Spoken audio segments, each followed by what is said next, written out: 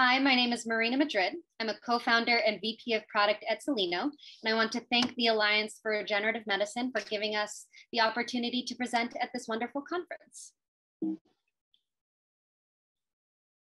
At the end of last year, we secured $16 million in seed financing, co-led by the Engine and Khosla Ventures with contribution from Humboldt and 8BC. And we're using that to build really the first AI-powered laser editing platform that will be used to massively scale the production of stem cell-derived therapies. We're taking a very multidisciplinary approach, combining stem cell biology, laser physics, and software and machine learning. And that is definitely reflected in the makeup of our team. All three co-founders, including myself, we have backgrounds in physics and engineering. The entire team has significant experience in industry, biotech instrumentation, cell therapy development. And right now we have nearly 25 full-time individuals. I'm sure by the time meeting on the Mesa is taking place, we'll have grown even more. We are advised by a truly fabulous group of individuals with significant experience in induced pluripotent stem cells and regenerative medicines across academia and industry. And I don't think I need to tell this audience why we are so excited about induced pluripotent stem cells. They really are a regenerative medicine platform in and of themselves. They have the code in them to become any cell type in the human body. So there's almost unlimited potential in terms of the patient suffering that we could alleviate. But the way the iPSCs are manufactured today is using a very manual, very labor-intensive process. It typically involves a highly skilled stem cell scientist looking at the cells during the reprogramming process, deciding based on their own personal experience which cells look promising and which cells don't, and then physically, with a plastic pipette tip, scraping away the unwanted cells. So you can imagine this process is highly dependent on operator skill and therefore prone to operator bias, and also very difficult to scale. And so what we're doing is we're taking this process and we're automating it. And the way we're doing that is by taking a multidisciplinary approach. So we're combining imaging, image-guided machine learning characterization, and laser processing. And this approach that we're taking is applicable to both reprogramming and differentiation. This is a schematic of our software infrastructure. It allows us to characterize single cells and colonies and to track colonies over time. And what happens, each cell that we image essentially becomes a document in the database, and that document can hold flexible contents. So it can hold the results of image-guided machine learning-based characterization. It can also record every single experimental operation that's ever been performed on that cell, such as automated liquid handling steps. So we're expecting that this level of data collection and tracking will be very valuable for engaging with regulatory agencies such as the FDA. Our entire platform is enabled by our custom-built laser processing system. My background is in laser physics, so I could talk about this for hours. The only thing I'll say here is that this laser system has a beam spot diameter of a little less than 5 microns, which means we can target individual cells without causing any collateral damage to the neighboring cells, which is very important. And the laser works not via a heat-mediated mechanism, but via a bubble-mediated mechanism. We have a laser-activated surface that sits at the bottom of the cell culture vessel. We can culture cells directly on that surface. In the case of iPSCs, we put down a matrix. We're using laminin, and then we culture the iPSCs on that laminin layer.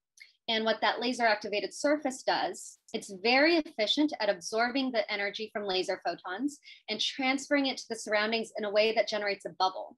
And we can precisely control the size of the bubble by the energy in the laser pulse. So the higher the energy of the pulse, the larger the bubble. The smaller the energy of the pulse, the smaller the bubble. We can use large bubbles to remove, kill unwanted cells. For example, residual pluripotent cells in a differentiated batch of cells, and we can use smaller bubbles to poke temporary holes in the cell membrane for cargo delivery.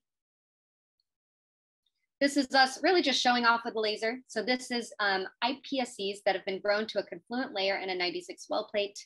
We stain them to make a nice image, and then laser removed individual cells to develop this Cellino pattern. We can also do spatially selective intracellular delivery.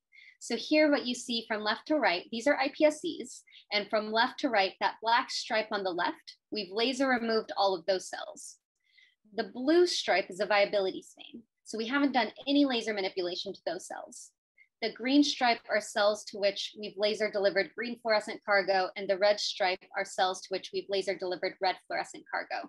So we can do spatially selective delivery, and we can do multiplex delivery. We can deliver some cargo to some cells and different cargo to neighboring cells. So you can imagine this could have interesting applications in tissue patterning, for example.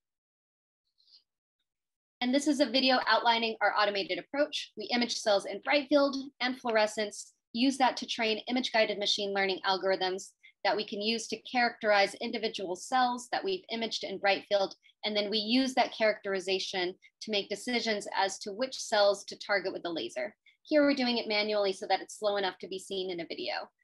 We can also use the laser to do clonal isolation in a manner that's compatible with closed manufacturing. We can use the laser to remove individual cells to achieve a more uniform density across a well. We can use the laser to make pretty images for conference presentations like this one. This is a video mock-up of our automated development grade system that we have built in collaboration with Biocero. I have images of the real system at the end of this presentation, but we're using this to collect large volumes of data to train machine learning algorithms. And this is a rendering of our foundry. So this is our vision for the future, in which clinical grade cell products are manufactured in closed automated systems. So the cells get to stay in a nice temperature controlled environment while the imaging and laser processing takes place. And because it's a closed system, this will allow us to process thousands of samples in parallel in the same facility, which significantly reduces the fixed costs of cell therapy manufacturing. This is a workflow for how we're automating the production of clonal induced pluripotent stem cells. And I won't go into every single step in detail, but at a very high level, what we're doing is we're replacing the we're replacing the human visual selection part of the process with image-guided machine learning-based characterization. And we're replacing that physical scraping away of unwanted cells with laser-based bubble-mediated removal of unwanted cells. And at the end, the iPSC clone is expanded. We're still doing all of the same standard NQC assays that everyone else in the industry is doing. So in this case, we're not using machine learning here to replace NQC assays. We're using machine learning really to make better in-process decisions to improve our yield of the process. And we can train machine learning algorithms with image type data to do cell level characterization, which is showed here. We can also train them with non-image type data to do batch level characterization, which I'll talk about in the next slide. But here, to train with image type data, we take pairs of images. In this case, we included bright field and DAPI and OCT4 stains. And then we fed the untrained neural network enough of these pairs until it could start to build a correlation on its own to where we can give it just a bright field image. And it gives us what are essentially virtual fluorescence images. So what it would have looked like if we had done the DAPI stain and if we had done the OCT4 stain. So we can image a well in bright field, not do any staining, but get a prediction of the location of each and every single cell and a prediction of whether that cell is part of an OCT4 positive colony or not. And our next plans on the machine learning development side are to then laser remove all but one colony, allow that colony to grow, take time series images in bright field of that colony, and then perform standard QC assays on that colony, like the qPCR scorecard from Alexander Meissner's lab or Pluritest, and feed this data encoded as vectors into a more traditional machine learning framework until the machine learning framework can start to make correlations between calculations that are easily made from time series images, like the day the colony emerged, shape, size, circularity of the colony, edge characteristics, growth and proliferation rate, and whether that colony is likely to perform well on these objective measures of cell quality. So I've talked a bit about how we decide which colony to keep versus which colonies to remove with the laser, but how do we decide when it's time to remove colonies with the laser? Because the truth is that if colonies aren't at risk of colliding, we actually want to give them as much time as possible to grow. Because the more time series image data we can take of colony growth, the better we get at deciding which colony to keep versus which colony to laser remove. So for that purpose, we've developed this simulation that predicts colony growth and predicts when colonies are at risk of colliding so that we can remove colonies before we lose clonality. It's very important for us to maintain monoclonality of these iPSCs that we're generating. And here I've shown how we can use the laser to remove all but one colony. So this is a way of doing clonal isolation in a manner that is compatible with closed manufacturing, which is really unique to our platform.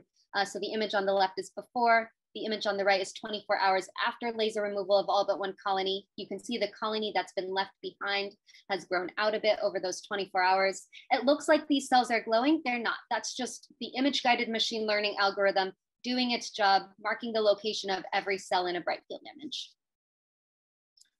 We can also use the laser to remove individual cells in arbitrary patterns. And you can see it, again, these are before laser removal and after. You can see it most obviously in the top half of the white square. On the right side, we've achieved a more uniform web-like density in the iPSCs. So we can use this to manage density of iPSCs if there are certain differentiation protocols that do best when you start the cell process off on the right foot with a very specific cell density or pattern. That's something we can do with the laser. These are images of our automated development grade system, which is up and running in our lab at the Engine in Cambridge, Massachusetts. We developed the system in collaboration with Biocero. The way it works, we have a robotic arm that transfers well plates from subsystem to subsystem. So from incubator to liquid handler to imager to laser processor. And we're using this in the near term to take the large volumes of data that are necessary to train the machine learning algorithms to do things like connect time series image characteristics of iPSC clones to qPCR scorecard data. But next year, we'll also be using this system to produce preclinical doses of iPSCs for our cell therapy developing partners. And I've talked a lot in this presentation about how we're focusing on the first step in this process of making an iPSC-derived cell therapy by automating the reprogramming process, going from patient blood samples to induced pluripotent stem cells. But this process is also applicable to the differentiation side. And we've done work going from, for example, iPSCs to retinal pigment epithelial cells. We have several cell therapy partners who are interested in, say, applying image-guided machine learning algorithms to their differentiation process or developing laser processing protocols to remove unwanted cells that pop up during the differentiation process. So if you're working on an iPSC-derived cell therapy or just interested in talking in general, please don't hesitate to reach out. We're always happy to chat and to explore potential collaboration opportunities.